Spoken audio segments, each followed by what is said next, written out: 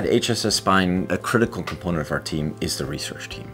And I think the patients often don't recognize it. They don't see it. It's not immediately apparent, but it's a large team of over 20 full-time dedicated spine researchers that are constantly helping us to improve what we do. Our research staff is amazing, and they've been shown to be amazing by almost any metric you want to use. We are very comprehensive and integrated. So we can look at basic science, we can look at translational studies, and we can do clinical research. And it's very difficult to do all three well in one institution.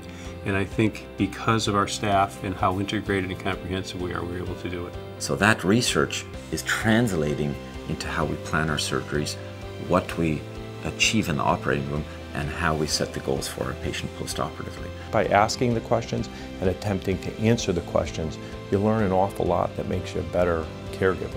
We're doing more minimally invasive surgery. We're getting better fusion rates because of the biologics that we use to enhance healing. So a lot of these innovative ideas that we bring to the OR are only made possible because of the close association that I have with the scientists, and it's extremely important.